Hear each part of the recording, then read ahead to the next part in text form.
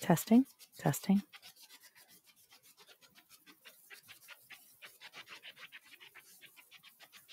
Today's quick tip is on masking images in Google Slides. If you've ever wanted to fit an image into a shape in Google Slides, you can do that. All you have to do is click on the image itself, and you'll see the crop icon at the top, but there's a little drop down arrow to the right. So, if you hover over it, it says mask image. I'm going to click on that little drop down, and I'm going to choose a different shape. Let's say in this case, I want to do a circle or an oval. As soon as I click that shape, it will crop it for me. And then I can click off of it, and it's the shape that you want it to be. If you want to resize it, you can always do exactly like you would any other shape and grab from the corner and drag and put it wherever you would like.